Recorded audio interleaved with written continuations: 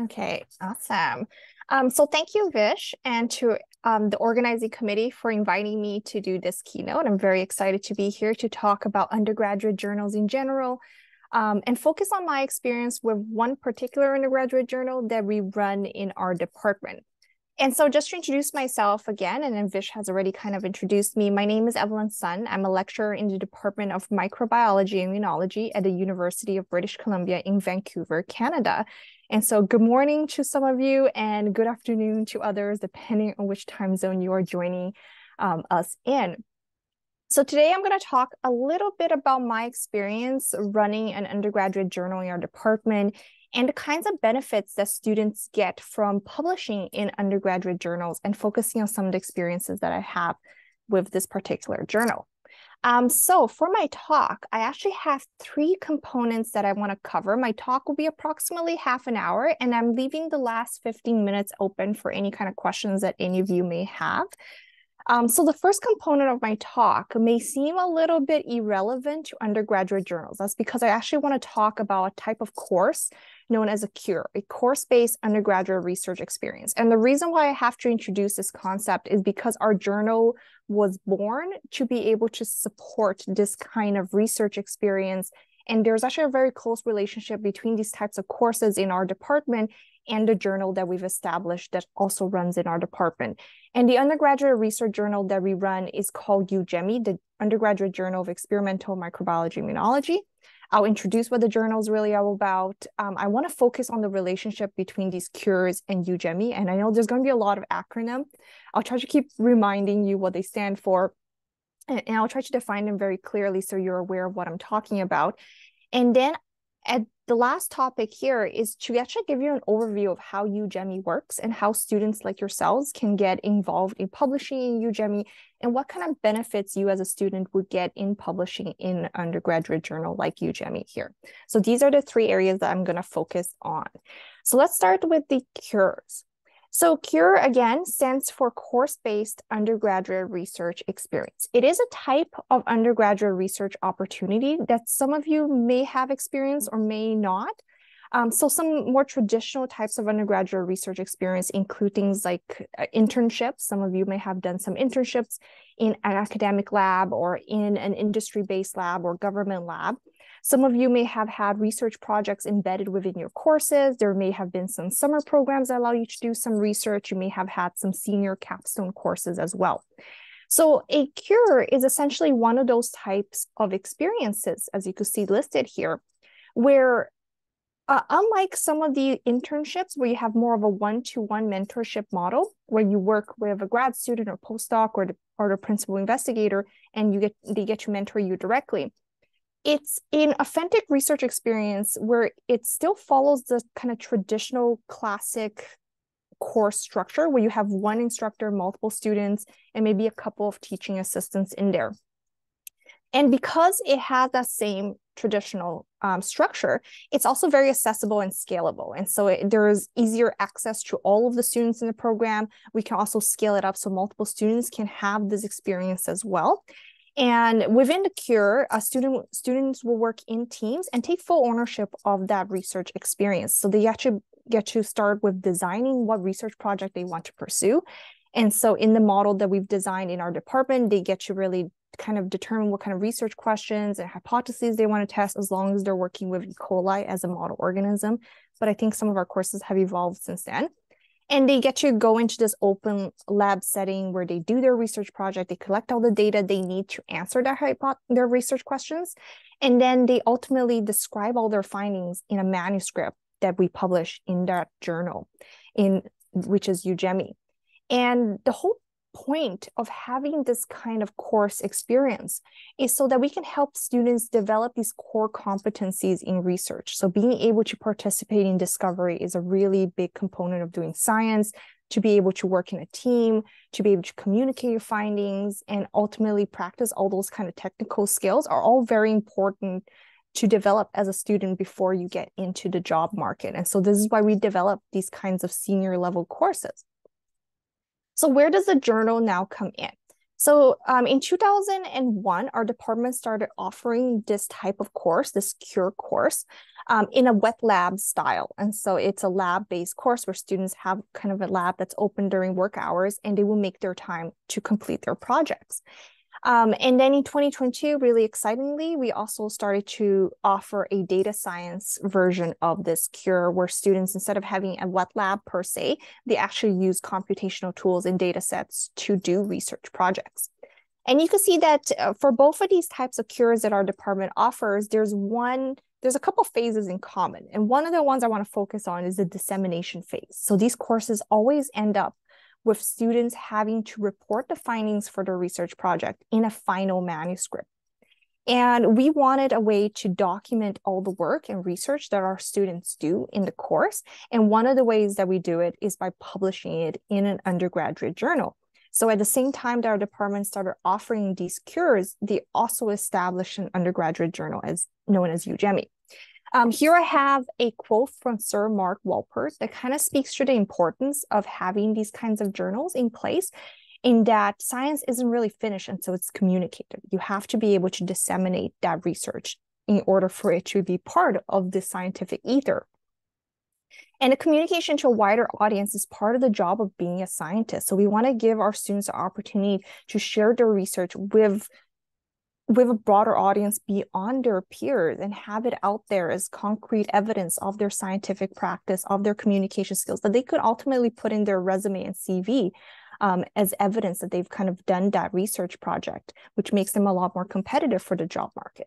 So in 2021, we also established UGEMI, the Undergraduate Journal of Experimental Microbiology Immunology, which primarily published the research that came out of these CURE courses.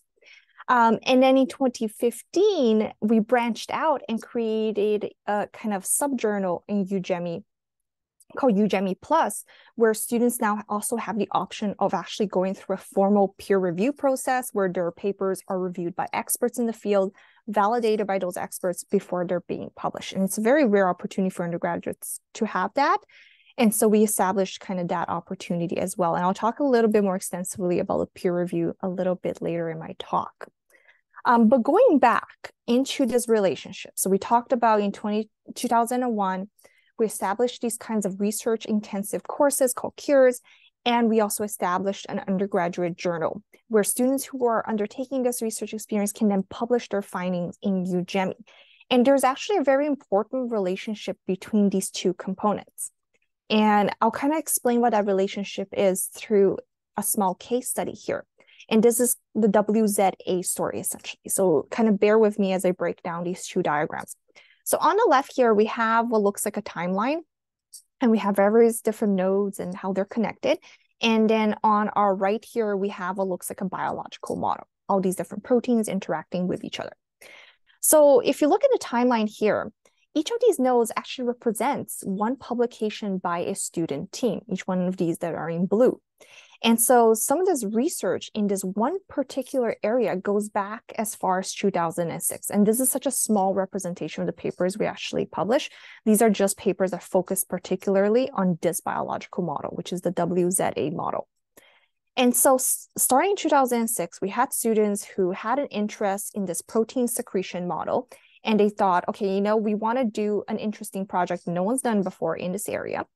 And they go ahead and research something about it. How does this protein work? What is the structure of this protein, for example? And then in the following year, students read the papers published by their peers. They're inspired by those papers, and they follow up on those experiments. They maybe try to reproduce some of their findings. They do different analyses to find out more. And then over the years up to 2020, students keep following up on each other's work. They read the papers that their peers have published in UGEMI, and that inspires the next step.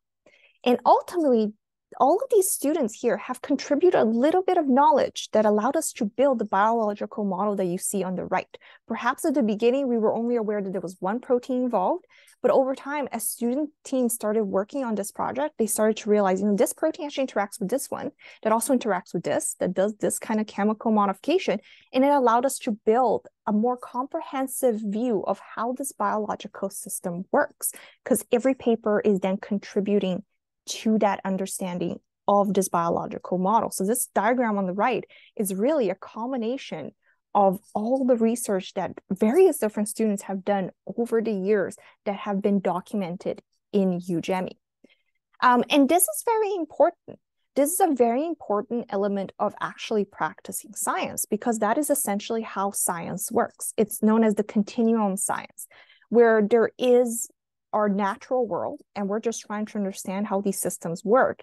And every time researchers publish a paper, they contribute a little bit of understanding to that knowledge base. We don't have the whole picture yet, but they elucidate a little bit. And as they publish papers, this inspires other researchers to go in and try to reproduce their findings, build off of the research that they've done. Some papers may contribute a little bit more, some papers may contribute a little bit less, but ultimately all of them are helping us better understand how these biological systems and networks actually ultimately work and contribute to that knowledge base. So you can see how this diagram here, which is essentially the process of science, really mimics how UGEMI is allowing our students to practice authentic science and contribute to that continuum of science. And so that's the relationship between our journal and our courses. And so now that you kind of understand why we've established this system within our department, I also want to talk about how UGEMI actually works, the concrete processes of it. And so what would it look like if you're a student who wants to publish in UGEMI? And of course, over the years, we've actually opened up UGEMI so it also accepts external submissions and not just from the CURE courses. It was established for that purpose, but we've opened up the journal ever since. And so I've actually taken this diagram directly from the UGEMI website, and I'll actually have various different links to the UGEMI website as well available to you. But this basically shows a brief overview of what it's like to go through this process, where students would submit their manuscripts into the open journal system. This is an online system that we've established to help manage all of our publication process. And it's actually one that professional journals use. So students get that kind of experience of interfacing with it. The manuscripts would then go to an editor, and we hire graduate student editors to work with us in the summer to undergo their publication process. And they basically vet the papers to ensure that they fit within the scope of the journal, they're properly formatted within our guidelines. And then if the paper is accepted, it goes through a peer review process. This is where the paper is now shared with anonymous experts in the field, and they provide feedback for the paper that students can then implement to build a honestly stronger paper that's been validated by experts. And then it goes through this copy editing and formatting phase where we get it ready for publication. And so that's essentially, in a nutshell, how the process works. But one aspect I haven't really talked extensively about is this peer review. And that's really the biggest benefit that students get from participating in this process. So just to give you an overview for our publication record for this year, we had 50 submissions. As you can see, majority of it just serves the cures still, but we do accept external submissions. I would say on average this year, we just got a little less than usual. We usually get around 5 external submissions from different universities around the world. And we had approximately 49 publications this year. And 19 of them actually went into UGEMI Plus, which is our peer-reviewed version of the journal. And the reason why students opt to choose the peer review one, and external submissions always go through the peer review route, is because there's a lot of benefits in doing it. Peer review is such an important aspect of science. It is the vetting process that we have in science to ensure that good science is being published. It's not a perfect system, but it's there to make sure that, we're publishing valid claims, we're publishing a well-defined data, and that bad science isn't being published out there. So this is a very important vetting process in the system of science, right? And so in education, we often teach students what it is because it's so important. We tell students, this is what it looks like. It's all about getting experts to review your paper. But students often don't get hands-on experience. And it's very different from learning what the theory is behind this versus getting hands-on experience. It's very demystifying. And so by actually undergoing and choosing to publish in UGEMI Plus, students will get really significant insight into how this process actually works. And a lot of undergraduate journals really try to mimic this process in a more scaffolded way to ensure that students have experience with doing peer review. and it's very valuable. Our editors, unlike some professional journals, actually work very closely with our students to guide them through the process, because I think it's more important to go through this process in a more guided and scaffolded way, in a more educational approach, than actually throwing students into a formal peer review process in a professional journal, which can have quite a learning curve. And so our editors do work closely for you to recognize how the process actually works. It allows you to actually publish a much stronger manuscript at the end of the day that you know has been validated by experts. You have feedback implemented from those experts in the field. And at the end of the day, you also kind of get to develop all these different transferable skills that you just get intrinsically from going through the process, whether it's your communication skills, organization skills, professionalism, as well as your ability to interpret feedback from experts and incorporate that into your manuscript. This is just a brief example of what some of the kind of reviews look like. And so this is from a recent paper that we published just this year. And so the way that we structure our peer reviews is that we give our reviewers, which can be grad students, postdocs, principal investigators, professors in various universities across the world, where we get at least 3 per paper, who get this form where they have to now break down the feedback based on sections of the paper. So this individual now is kind of looking at the introduction and saying, you know, the introduction does present itself well, but here are some areas where it can improve itself. Here's some better ways of defining the methodology. And then in the discussion, they're a little bit more critical about, you know, I don't think your data says this. Make sure that you are communicating this correctly. Unlike professional journals, we don't require our students to go back and redo lab analyses, just because sometimes our students don't have access to a lab at this point. But we do have a limitation section in the paper, where if there are limitations with the methodologies, they can properly communicate it, and anything that they can incorporate in terms of feedback has to be something that they can edit into the wording of their manuscript. So then once the feedback goes through, the editors work with the students to discuss and interpret the feedback, to talk about strategies for tackling it, and then students go about actually editing their manuscript and making sure that all these concerns that experts have, all this feedback that these experts have, are coded into your manuscript, which again improves the scientific merit of your paper. And ultimately, you can get it published into a peer-reviewed journal. And I would say it's such a great piece of evidence to have on your resume or CV when you're applying for a job, to have a peer-reviewed article here, even if it comes from an undergraduate journal, just because it's so valid to show that you have the skills to undergo this kind of process. In terms of external submissions, which is probably something a lot of you may be interested in regards to at least UGEMI.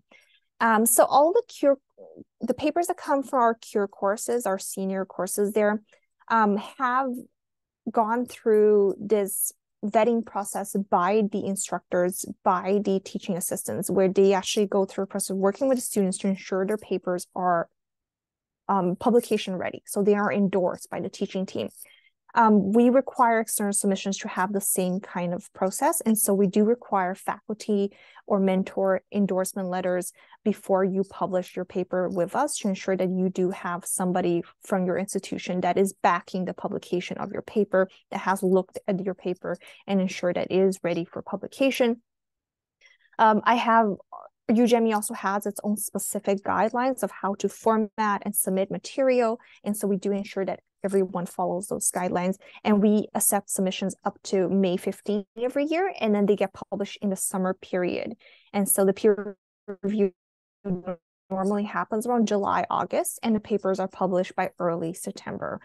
And so that's what our deadline is like. And I have, again, the link to our journal from a student from the Mount Royal University in Calgary.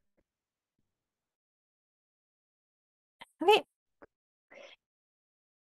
So just to conclude, I'll just summarize a couple of takeaways that I've gained from working UGEMI in benefits the students get from publishing opportunity to just take part in such a big part of the process of science, which is disseminating your work to a broader audience, and having that actually as evidence, concrete evidence of your scientific practices, of your communication skills that you can include into your resume and CV, that just makes you more competitive when you enter the job market.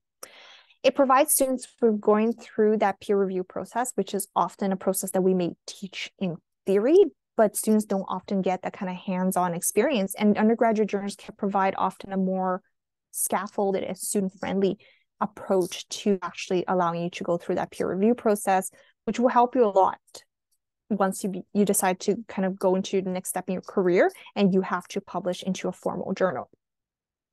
There are several different scientific and transferable skills that you get from participating in publication that isn't just communication skills, it's also professionalism, organization skills.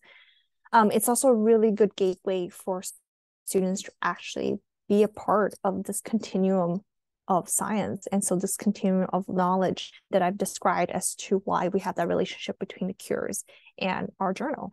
And so these are some of the kind of takeaways that I have as benefits that students get from working with undergraduate journals. And that kind of concludes my talk. And now I'm actually happy to take any questions that anyone might have. And so I'm not sure how you want me to field the questions here, Vish. Sorry, I'm like showing up very bright now. Okay. Yeah, I think if people just want to raise their hands, like they'll get sort of pushed up to the queue. So yeah, I guess we can kind of go in that order. So we can start off with Jay.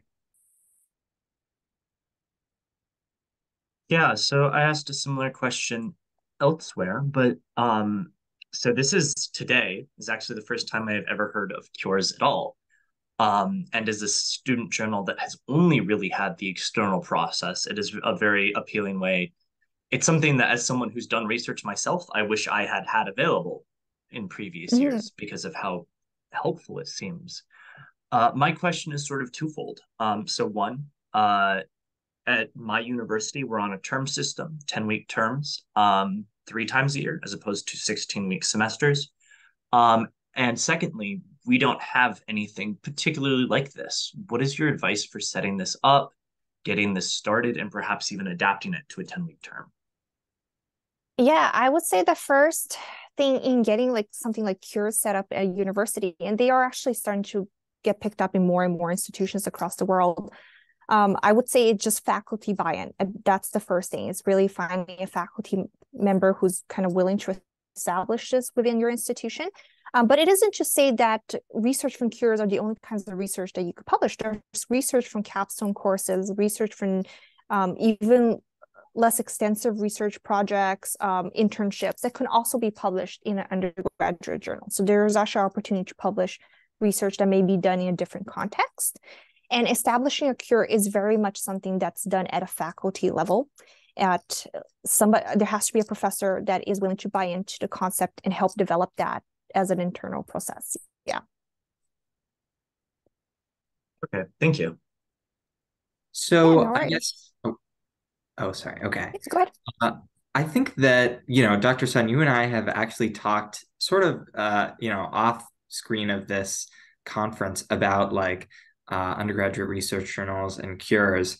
I think that in general, like, among your takeaways, a lot of them can, be, I guess, applied to undergraduate research journals, sort of like J's that are more like fully student run. There's not a whole lot of faculty involvement.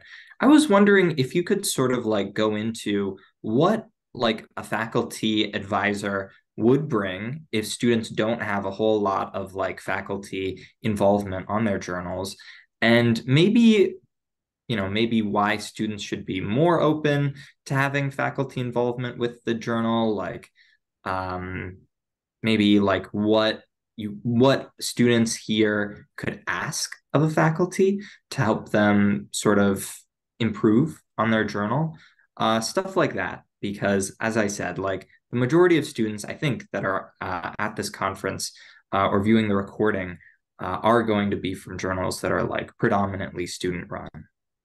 Mm-hmm. Yeah, I think it is very important to have a faculty advisor in any journal, even if it's primarily student run, just because a faculty member is someone who has a lot of expertise in publishing in the professional world in their particular field. And so they can actually go in and validate the process just to make sure that we are following industry standard practices within the journal to give students a more authentic experience, but also keeping in mind that these are students, so we still also want to do it in a student-friendly manner. But validating the process itself is very important. Just keeping it as authentic as you can. I think that faculty members can also provide feedback on aspects that maybe students may not be able to see that may be deficiencies in their journal. And I think that's very important. Even if they're not super hands-on, I think it's still important to have a faculty advisor where you can say, this is how we're running things. Can you help us just determine where we might be able to optimize things, or which parts maybe don't mimic what it's like to publish in a professional journal that we can maybe integrate into the process itself. So I think that's really important. Second element of having a faculty member is that you may be a little bit more ingrained with the undergraduate programs themselves. So there may be opportunities like UGEMI to actually have your journal partner up with a particular course that in that course, students generate some kind of manuscript that is publication worthy, and that could actually be a really nice relationship for these journals as something that you are actually helping that course publish, and that course is using it within the course itself, kind of like the relationship we have between the cures and UGEMI. And so having kind of a little bit of a person that's embedded with the program can also see different areas where you can actually integrate this journal into the undergraduate program themselves, just to make it more accessible to multiple students within the program. Yeah, Heather? Thank you. Yeah, let's go into Heather. Thank you. Hi, Dr. Sun. Thank you so much for Hey. coming. I really enjoyed your talk. I had a question for you, kind of based on your experience with cures. I know my university does have cures as well as like vertically integrated projects going on in classes, but as the editor-in-chief for my journal, a lot of times I don't end up getting people submitting their work because they say that they're afraid that their research isn't good enough, or that their writing isn't strong enough, or that it's not, a real research project because they didn't, apply for a huge grant from NIH because they're an undergrad, things like that. So how do you encourage your undergraduate students to have enough confidence in their work and in their project in order to actually submit it to the undergraduate research journal? Yeah, I mean, one of the things, first of all, the students have to recognize is that these are undergraduate journals for a reason, right? We don't have the same amount of funding as an academic journal. Like students in the cures are doing these projects in 4 months. They're not doing it in 4 years. So the scientific rigor is going to be different. But that isn't to say that good research hasn't been done. And so I think it's still also important to just encourage students just to go through the process, I think even if they don't feel super confident with their paper at the beginning, going through a process maybe will help them actually increase their confidence, especially as they're actually getting some of that feedback from experts, they're implementing it. The paper you get at the end is very strong, I would say, once you go through that process, and that will boost confidence quite a bit. I would actually encourage you to partner up with the instructor for those courses and say, like, we have this amazing journal. This could be a really good platform for your students. Why don't you make this a requirement? And some of the like, I would say, responsibilities for getting some of those papers to be publication quality would actually fall into the course. Then you could say, like, why don't you make these guidelines for our journal on how you would publish this as integrated into the requirements for the course, into the rubrics of the final manuscripts that they submit. And so students have these strong manuscripts that come out of the course that are actually following the publication guidelines of your journal. So these directly feed in there. And I think that's one of the really great ways to kind of establish that relationship between the course. So work with those instructors and see if they want to do that, because it's very beneficial to their students to have that opportunity. Like the publication for UGEMI doesn't happen during the course. It's not within the 4 months. It happens outside of the course, but all our students go through it because we want them to have that opportunity to do it. I almost make it a requirement for them to go through the process, because there's a lot of things that are valuable to them that they may not see right away until they're actually in the process. That makes a lot of sense. Thank you so much. I appreciate it.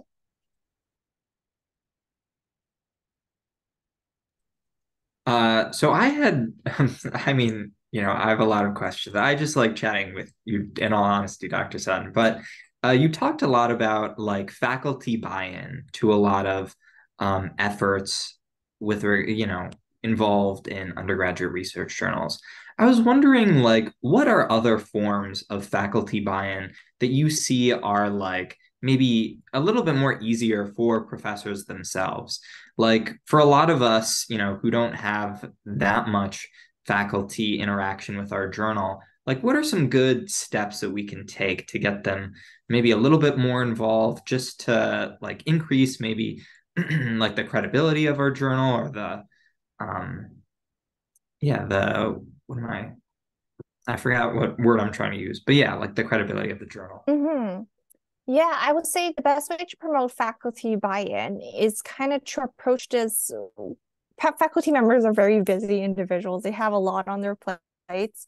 It's maybe starting just by giving them a few responsibilities, saying we would love to have this partnership with a journal because we think it'd be valuable to have your input.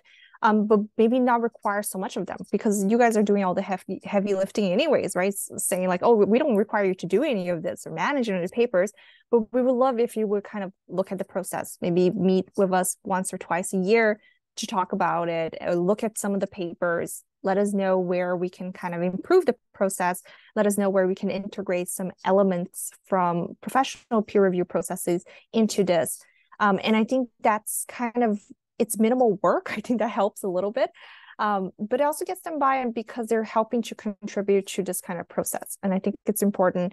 The better the relationship you build with instructors that have maybe courses that feed well into undergraduate journals, and kind of really showing them how this integration can benefit their courses as well, is also a great way to get buy-in. Yeah, I think that's some great advice. I guess I wish I'd heard earlier, but like, early in my undergraduate career. But yeah, thank you. Yeah. Does anyone else have any other questions? Yeah, no worries.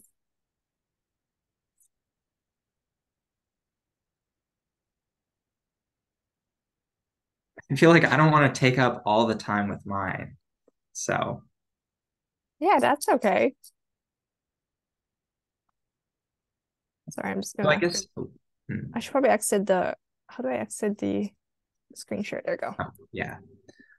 So I guess maybe like my last question, I guess, is maybe like a more broad one, which is like, in general, I think students are like, I don't know, maybe a little bit wary of bringing on faculty members as editors, or, like they're, at least the students that I've spoken to are a little bit wary of like losing control of their journal from students to faculty. And I think that a lot of journals nowadays are starting to bring on like an editing team of faculty in addition to like a student editing team. And so I was hoping maybe you could like maybe not ease some worries, but like, sort of go into like how like a potential faculty editing team wouldn't necessarily like remove a lot of the benefits that you mentioned that students gain from being on like, in the process of undergraduate research journal. Yeah, I actually don't know what a faculty editing team will look like, to be honest.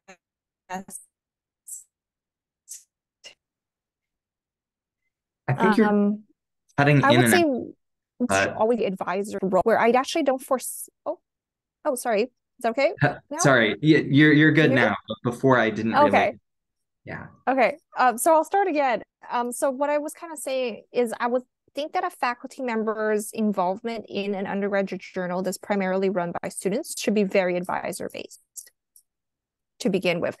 I think it's good to get feedback, if you like, from like, here's some of the papers that we published. Is there anything about them that we could improve? So maybe improve some of the guidelines, but it should always be at an advisor level. I actually don't foresee faculty members participating as editors in any way. I still think that should be a responsibility of the students that are running it. That's what they would do. And so just keeping them at arm's length as advisors would be very valuable. And I think that's the kind of role that faculty members typically take in undergraduate journals anyways. Yeah.